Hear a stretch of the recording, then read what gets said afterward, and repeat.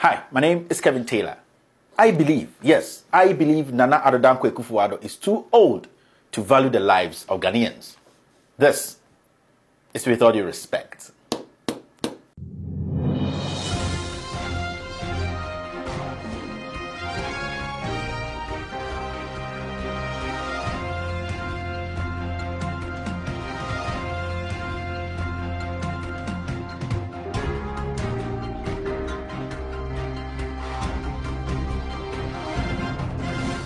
With all due respect, I believe Nana Addo Akufo-Addo is too old.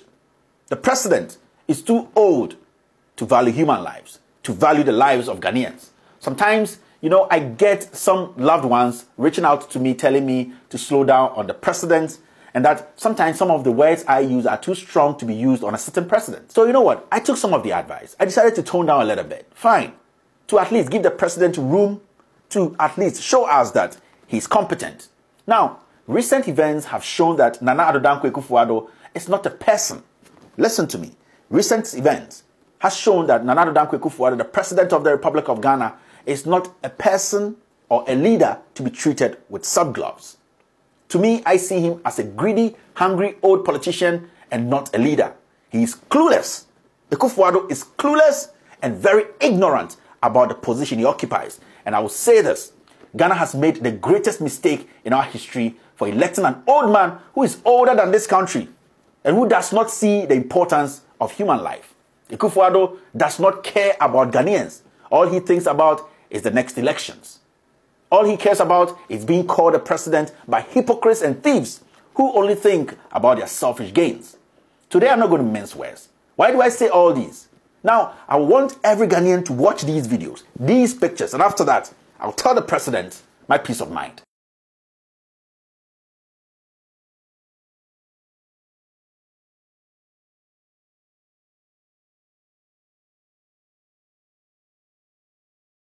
So, with all due respect, after you watch this, we are in 2019 getting to 2020. And the whole president, these are citizens of Ghana.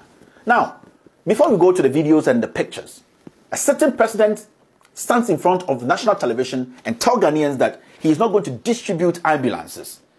So all the ambulances, we Ghanaians, our taxes, we have bought with our tax, our own money, comes together so that he could distribute it and make it a political gimmick. He wants all the ambulances to come so that he could call all his sycophants, his tribal bigots, to follow him and say that, yes, Akufo-Addo brought in ambulances, so now Ghanaians, you can use it. That statement alone the president made is an impeachable statement. It means that this president does not care about the lives of Ghanaians. This man was put there to, one, protect us, two, make laws that will protect the future generation. Now, as we speak, ambulances are packed. They are rotten. Everybody is quiet. This old man, Nana Addo Akufo-Addo, who is older than this country, and the reason why I'm saying this is because he knows the problem of this country, the basic problems. Health. Let's stick to health. This president knows everything about this country. Then he sits and says, wait, keep the ambulances there. Let women die. Let these Ghanaians, these citizens, these poor citizens die. Will Akufo-Addo allow his daughters to go through this shit? And when we speak, some people are like, your words are too strong. Should I go use it on an elephant? Mothers, sisters are dying. And you sit in the Flagstaff house with a hanky tied around your wrist and you think you are the wisest president ever. And the hypocrites in Ghana, my fellow journalists, everybody's mute. From the pastors, civil societies, you are all quiet. Women are dying, ambulances are packed there. Imagine John Dramani Mahama made this statement. The whole country would have turned upside down because it was a northerner. Because 10 in a cancer, hey, John Mahama, I can say, let's keep ambulances and let people die. Because Nana Akufo-Addo is one of us and we are stupid to sit back and keep quiet. I pay this man with my taxes. I pay those sycophants following him with our taxes. And we have to keep quiet because he's the president of the republic. And who made him the president? My fellow Ghanaians, I'm not going to mince words today. This is the most stupid statement any president has ever made in our history. And I will say it. And whoever wants to attack, I don't care. Now in Ghana, anybody who speaks the truth has been paid by John Mahama. This is the final episode. I'm setting the grounds for 2020. We are not going to play again. We are serious. Women are losing lives every single day. You parked ambulance. You are sitting in a comfortable place with your wife and children. And you tell us these words and we should smile and come and sit here and say, Mr. President, God bless you. Am I stupid to do that? Am I stupid? Do you know the number of women who have died because of your carelessness? Yes, you are careless, you are ignorant, Akufo-Addo. And I pity Ghanaians. This person will come back to you. Your children died, your aunties died, your mothers died. You forget about these things and you go and vote for people like this. They don't care about you. All they care about is the next election. How to be called Mr. President. How to steal. I will speak. And if you don't want to listen to me, you don't want to watch my show, I don't care. I don't need your money. I am fighting for the people of Ghana. And if a certain president stands in front of a TV and says that I'm not going to distribute ambulance because I'm waiting for all the ambulance to come, do you know the number of people who have died? The lives we've lost?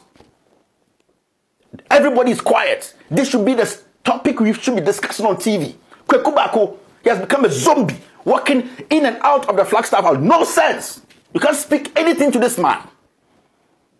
Although you want people to be calling you senior journalist, you've lost your senses because of politics, pettiness. Kwame Sefakan has become a senior zombie sitting there because every year you can change V8. An ordinary journalist. These are criminals. You don't care about the people again. And I pity my people, my own account people. We are petty. We are tribalistic. Today we can't speak. You go to these account stations, they ignore the real issues and talk about useless, baseless things. You people have moved all your kids to Europe, America, Asia. They are living good lives. The ordinary Ghanaian who's paying the taxes for you to be living in that V8 is dying. And you tell us that we have to keep the ambulances till everything comes so that you use it to win your campaign. Are we sick as a people? Are we sick? And the president is walking in and out of the Flagstaff House, shaking people, and we smile to this person. Akufo-Addo is clueless. Akufo-Addo is ignorant. Akufo-Addo is bad news for Ghana. And you can say whatever you want. And I'm speaking as an MPP member. I've made the biggest mistake by making people vote for this man. This man has no clue of what he's doing. If the fundamentals of this country, it is not important to you, then what again? We need water. We don't, you Akufo-Addo, you don't build. You Akufo-Addo, you don't. That's why I tell people that there's nothing like all politicians are. They are not. It's a fact. John Mahama built. He has built hospitals across the nation. And we see, we are not fools. Just come in, bring in ambulances, spread it across these hospitals for it to work. You can't do that. Just that. And you want us to say, we are sorry, Mr. President, we use some strong words. You want to go use those words on an elephant? I know sycophants sitting on TV and calling me and telling me the words are strong. Who should I go use those? Have you lost a relative before? Have your sister gone to give birth and died because there was no ambulance? And you sit there and tell me nonsense? We are not going to take these useless things again. The corruption in this country, PDS, your family members were right in the middle. Your brother Bumpty, Kenoforiata, Gabi, these criminals, they are all there. You've ignored it. Corruption is high. People come buy simple food. Cement is high. Soap is high. Everything is so high in Ghana. Expensive stuff. We don't have to talk about it because it's not John Mahama. Should our politics be around John Mahama? And we don't have to speak. Today in Ghana, life is so expensive. You can't buy soap, you can't buy milk, you can't buy cement, fuel is high. Nobody's talking about it because it is not John Mahama, because it is not a Northerner or Netani, so we cannot attack him. Or Netani, so we cannot attack Akufo-Addo. If John Mahama had come to the press and said that he's keeping ambulances till the rest comes, everybody from Vim Lady, her mouth, Chinese condom, she would scream the whole world. If John Mahama had come to meet the press and made such a statement, hell would have broken loose in Ghana. Because, or Tenny, this stupid Tenny John Mahama was the one who built all the hospitals across this country. Today you are paying billions to contractors for roads you are saying John Mahama didn't build. Such a clueless, ignorant, lying old man.